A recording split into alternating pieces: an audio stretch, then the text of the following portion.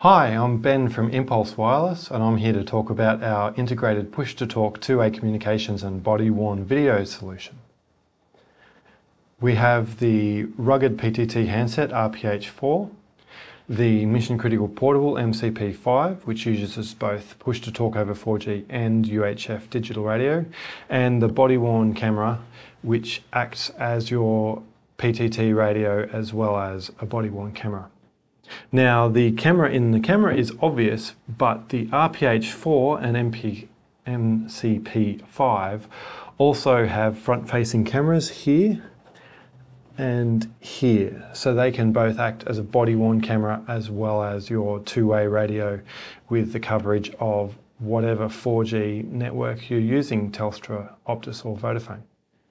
So if a user in the field needs to record or live stream, they simply press the front button on the camera. Short press to initiate a standard recording.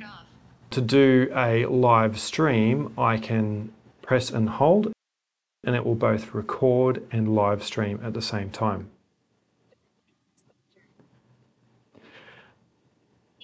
This device also has pre-recording, so it will record up to 30 seconds of video and audio before you've actually pressed. So what happens when a field user starts live streaming? They press and hold the button and it comes into a pop-up window on the video dispatcher. Start video record on. So this can now be made full screen as is, or we can close this window and it will dock back into the video grid. In the video grid, we can double click, go full screen.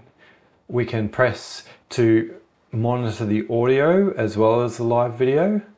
Obviously, we can press the push to talk button down in the bottom left and communicate like we would on a two-way radio.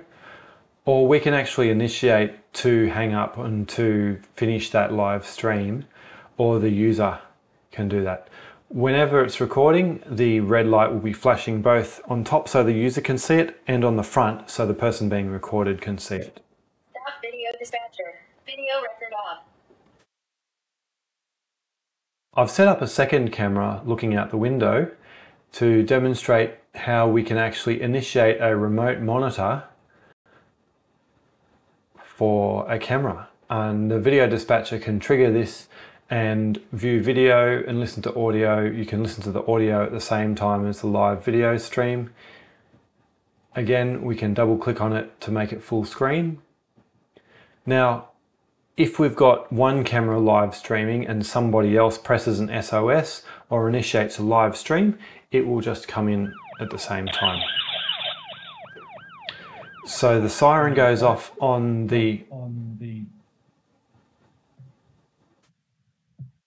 Sorry, just cancelling the hot mic there. So when you press SOS, a siren goes off on the device that's initiated it, and also on all the recipient devices that are open on that talk group and on the dispatch console. Again, we can close this pop-up window and it will dock into the video grid. We can listen to the audio, and when we're finished, we can simply close that down and the recordings will be recorded on the server. Another great thing about the incident management is that we've got this red on the talk group indicating that we had an emergency, and it's actually going to request that we acknowledge the emergency. In this case, we're inside, so we haven't picked up GPS yet. But that will actually record the SOS event. So later on in our history, we can go through and we can see when the SOS events were, who they were, the time, the location, and who dealt with it.